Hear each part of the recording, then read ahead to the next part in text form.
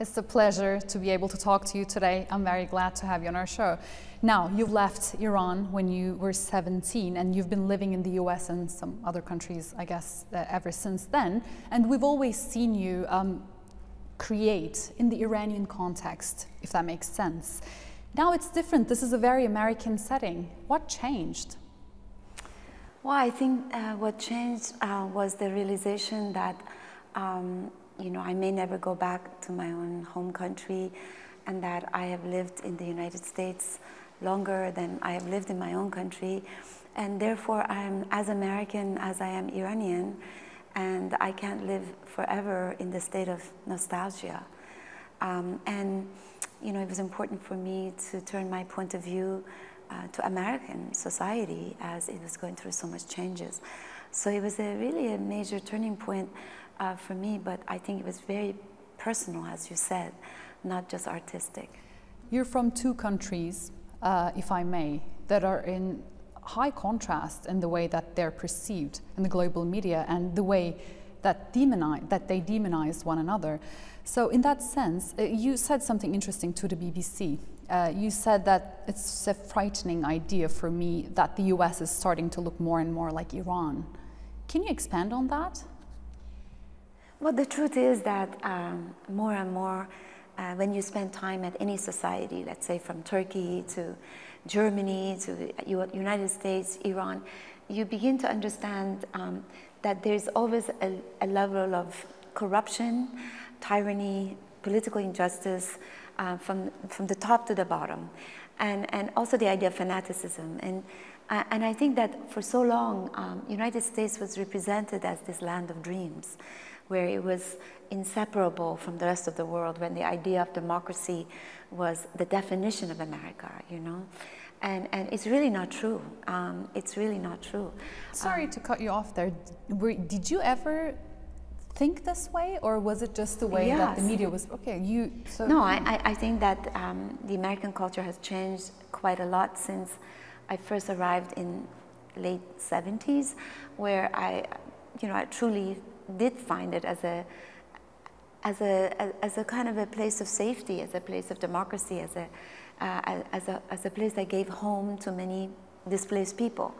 But today's reality, it's really different. I mean, I still love this country, but I'm able to criticize it and say that there has been a shift in the American culture in terms of the rise of conservatism and white supremacy, the rise of fanaticism, the divide between the wealthy and the poor, the Republicans versus the liberals. And so I think that in many ways then United States it's a model of a nation that is not that different from many other complicated countries that are, it's just not as good as it looks, and I feel like I can dare to criticize it. At least in this country, you have that freedom of expression.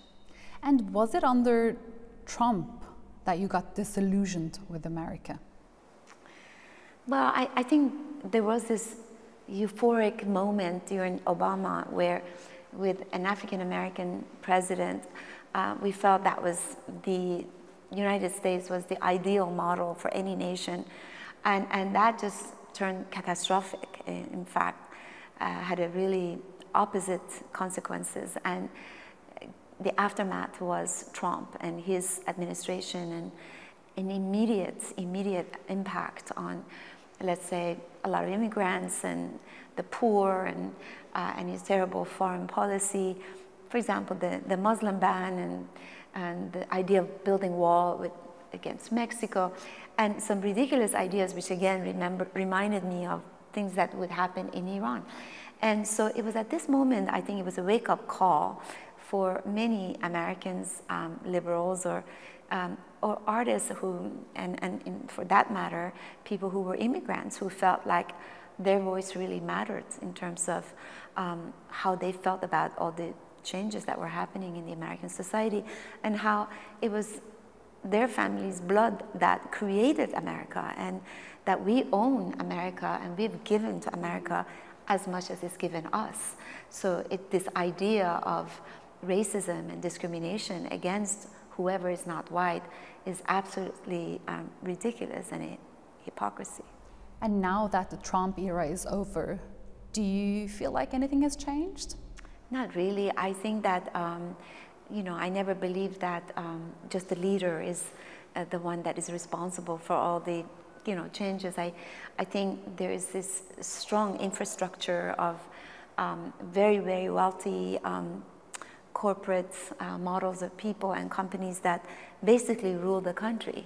And I think there is a great danger that, you know, the people who are lower middle class in America are going to see even worse times. And I think the worst part of it is American foreign policy, and I don't see how the current administration is doing a better job, for example, what happened in Afghanistan, and than the previous one. So I really don't think that the leadership is the only thing that redefines the future. Mm-hmm. Is there any message you're trying to send with this project, Land of Dreams? Well, I think, you know, again, you know, I'm just what you would consider a poet. I'm not an activist, or I don't have a big megaphone trying to make a big statement. I am trying to say that this is what America looks like. The diversity of people from different ethnicities, races, religions, languages, functional, dysfunctional, poor, rich, middle class, men, women, young, old, and I think in this small project with its kind of satirical style is poking fun of a country that may turn away from its true identity, which is what it is there are a lot of black people who make this country great. There's a lot of immigrants from Mexicans to Iranians to all over the world who have made this country great. The Native Americans who have been neglected, very badly treated, and they are part of this tapestry. So, and the video, it's a kind of a narrative or a portrait of a nation, of America. So you said that you're not an activist, but you make political work pretty much all the time. I wonder how that comes into being, and how do they go hand in hand, you being a political artist and not an activist? I have to begin by saying that being born an Iranian and being someone that a revolution has defined my life as someone who had to leave the country and has lived outside of the country for so many years. And so my life has been defined by politics, and my past, present, and the future, the way I live in exile. So politics has been something that I haven't been able to distance myself from. It's a very close proximity, where for a lot of artists, it's a choice if they want to touch political issues. But at the same time, I'm not an activist. My work is politically charged in the way that it raises many questions, but it never provides answers. And I think that's really important. I've never, ever been interested in realism or being able to convey an idea that I know something that more than others know. That what you see that is expressed through my work are a series of questions, whether about the Islamic Revolution in Iran, or the Egyptian Revolution in Egypt, or the state of America today, or these are issues relating to the current political climate, but there are also a series of questions and very highly conceptual work, you see. So they're not by any means political statements. Mm-hmm. You said that you could not distance yourself from politics as an artist. Would you want to? I really have no idea what that feels like. If, let's say, I was from Switzerland or Italy or somewhere where the artists, their psyche, is free of any association with socio-political religious issues, where infinity could be their limit in terms of what they want to express, what they want to talk about. At the same time, I have to say that having come from Iran and having had certain hardship on a personal level because of the political reason, it's always been also a plus, because I've been able to think about the world and above and beyond my own little small existence, you see. I think that when you're an artist who political reality is in such a close proximity to her everyday life, you can't help but always try to bridge what goes on in your inner and outer world. So I just don't see how I can ever make a work that it's only about me or my friends, or, you know, it's always somehow rooted in the world, issues that are far bigger than me.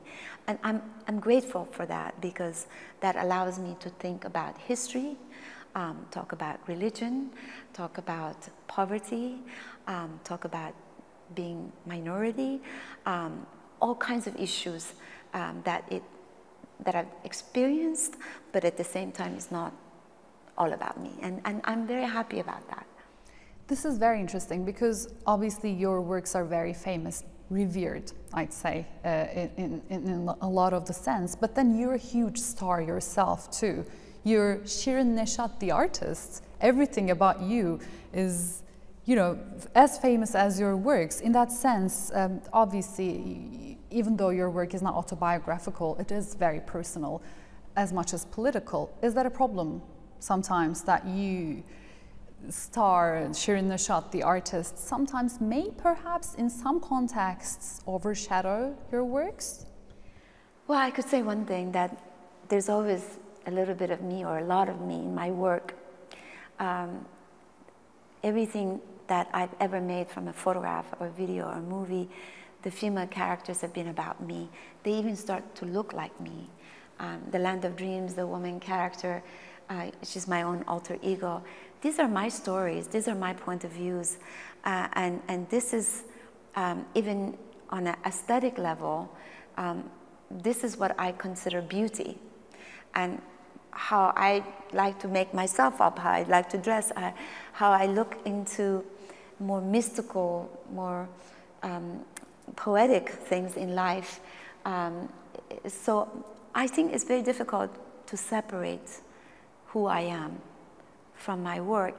And I think in many instances in art history, I mean, I don't want to compare myself with legends like Frida Kahlo or Louise Nevelson, or there are a lot of artists that you cannot pull apart their lives as women, as political figures, as their relationships to their men, their children, or their style, and their persona, their public presence from their work. I mean, I'm a small example of it, but I think the audience feels that I put a lot of me in the work, a lot of my emotions, a lot of my personal melancholy and sadness and hard time, and people feel it. And I think this is the most meaningful part of it, is that I'm very naked with my audience. Mm-hmm. And I think that speaks to them. And it's not just for Iranians. And I think that nakedness, that transparency, it's something that I am very grateful, because it affects people very emotionally. Mm-hmm. If that makes sense. It does make sense.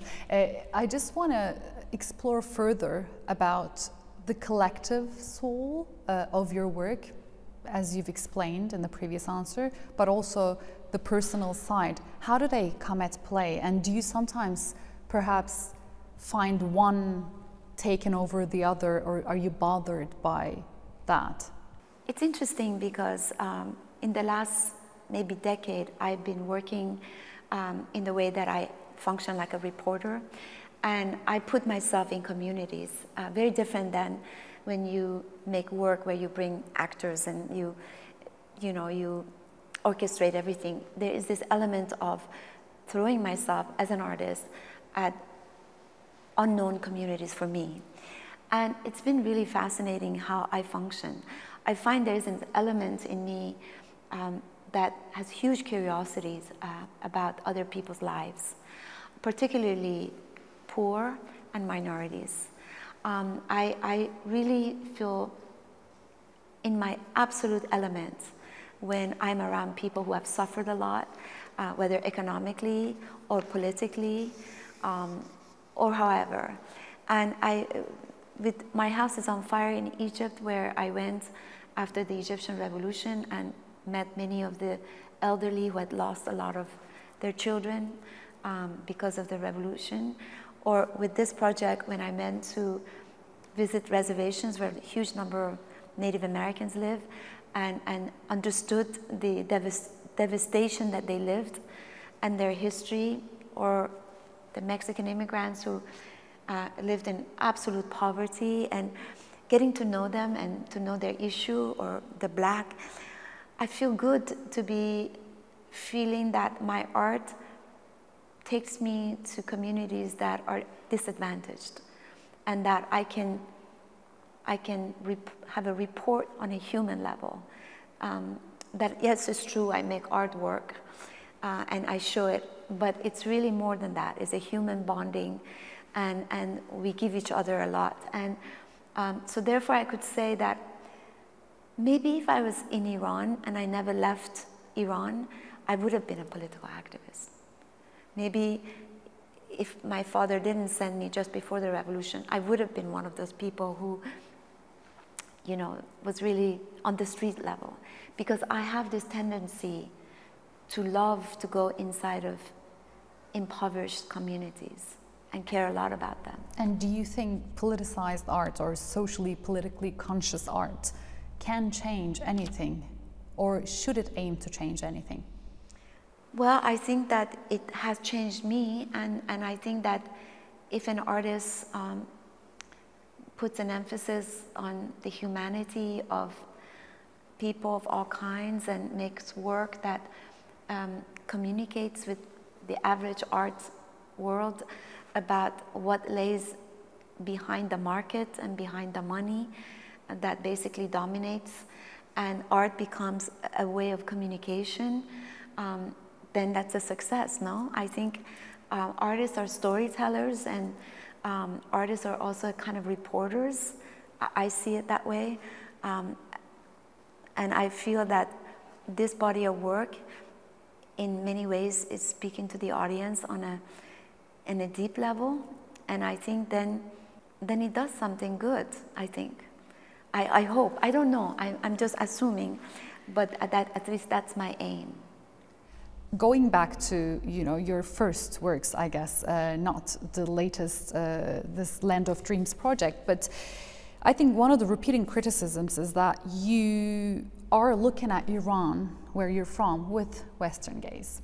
Obviously, you've heard of it. Some people see it as pure strategy to get Western attention, using provocative subjects like women, Islam, feminism, and tyranny, etc. How do you approach that? What do you say to these criticisms? I think they're right. I look at American people from Eastern gaze, and I look at Iran from a Western gaze, because we just talked about earlier that I am this person of division, a hybrid identity. A duality is what defines me. I am a person that has an identity conflict of Eastern, Western, so obviously if I'm looking at Iran and I'm sitting in New York, that's a Western gaze. But if I'm looking at a Native American from the Iranian perspective, that's an Eastern gaze. And maybe they're right, maybe, but one thing I know they're wrong is that I never used it as a tool to success. But whether their point of view is correct or not, I think they're right. But it's never been a strategy for success. But you know, have I used the veil as a kind of a stereotypical idea, a cliche to approach the idea of feminism? No, because the veil is what the people wear in Iran. It's not something I made up. But have I used the veil since the Woman of Allah? No, because my work doesn't deal with Islam anymore. I think Woman of Allah was the last thing. But I think people's criticism still remains with the Woman of Allah, because that was my very first body of work.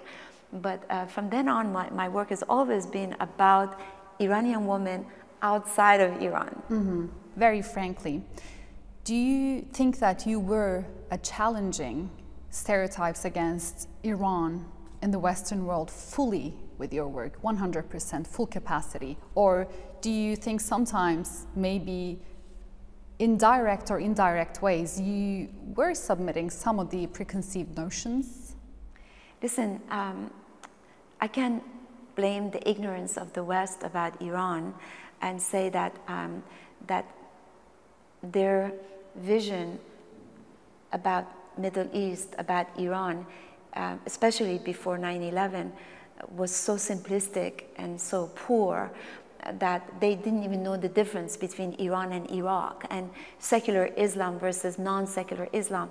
It's not my fault that there's a level of absence of education about that part of the world, and that no matter what I said through my work, that the Iranian women are not victims, they're not submissive, they're not, you know, losers, that in fact they're rebellious and they're fighters and they're protesters. They still saw it as if the work is saying that the women are submissive. So you're talking about a vastness of cultural misinterpretation that is lost in translation that no one like me can eradicate. I am an Iranian who started to surface in 1990. 2001, we had September 11, and suddenly people became educated in America, and they began to understand the difference between, you know, Iran and Iraq for the first time. They still think the Talibans are Iraqis. I mean, the misperceptions in the world, especially in America, the ignorance is so vast that obviously my work fell into that channel of very stereotypical, reductive judgments, including the highest level of critics. But at the same time, my work also fell short with the Islamic Republic of Iran, who couldn't understand the work. So I am an artist who is vastly misunderstood, especially the earlier work, both by the Westerners, the art critics, the public, and Iranians and the Iranian government. But that's a lot because of their inability to understand what I was really trying to say. And what were you trying to say? I was, if you're talking about the earliest work, Women of Allah, I was framing the question about women who voluntarily became militants because of their faith to Islam. And I found that very paradoxical, that a woman who gives birth and loves God is willing to die and kill others for their devotion to religion. To me, there was a contradiction. So it was a series of questions, not answers. And so I showed the woman with the veil and with the gun and the text. And this was very perplexing for them. They thought I was promoting, you know, revolutions and you know, violence. And so it's a very complex, long subject to talk about. But what I'm saying is that probably why I moved on to not directly political work after that, because the reactions of people in the West and in the East were very reductive. It's very interesting. After the reactions you got for your first works, earlier works, you thought that whatever you do, if your work is highly politicized, it will always be perceived in a reductive way, and you wanted to escape that. Yes, and this is, if you really look at my work carefully, after the Women of Allah, I moved to videos like Rapture, Turbulent. My work became pure poems and became magic realism, surrealism, dreams. So I found that I could still be politically charged and really talk about some very dark subjects, but do it in a way that refuses to be remain in reality, refuses to be trapped in that kind of simplistic conversation, because dreams are innocent. Magic realism is not believable. You can kill someone, but you're innocent. So when you're dealing with a language that is not realism, like Woman of Allah was, you refuse to let people to judge you in those ways. And I think that from then on, I've found my way. Well, let's leave it there. Thank you so much for coming on our show and speaking very honestly and from the heart. Shirin Neshat, thank you.